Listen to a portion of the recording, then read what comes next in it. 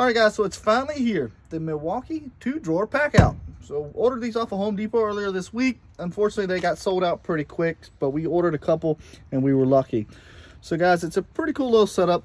So they do have this metal deal here to prevent the drawers from sliding open as you ride down the road and whatnot. They're held in pretty tight with a detent, but man, they are pretty tight. There's no latch, but they're pretty in there pretty good. I like that a lot. Very neat. You have dividers in the top. Got pretty deep drawers. I'd say at least 5 inches or so. You can see how big my hand is compared to it. I think it's pretty cool. You can still put impacts, you know, sawzalls, all that kind of good stuff will fit in there, no problem. Got two handles on the side. No handle besides that, which is kind of disappointing. But 2 handles on the side make it for easy picking up.